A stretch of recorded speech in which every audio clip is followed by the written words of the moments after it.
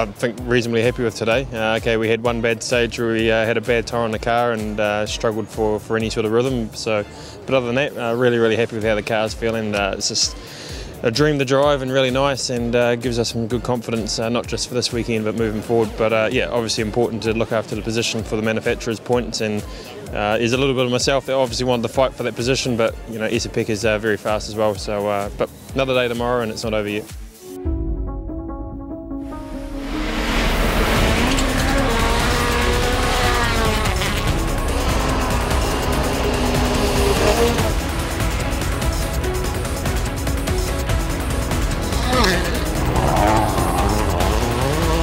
To be honest, we knew that today was just about driving and getting through the stages, still try to enjoy.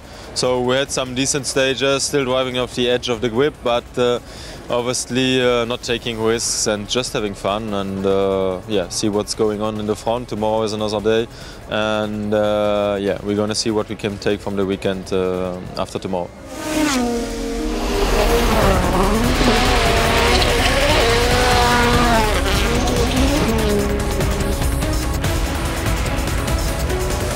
Our aim today more or less was to try to improve the car a little bit on the setup, because the result is a bit spoiled. But I think we've done some steps during the day.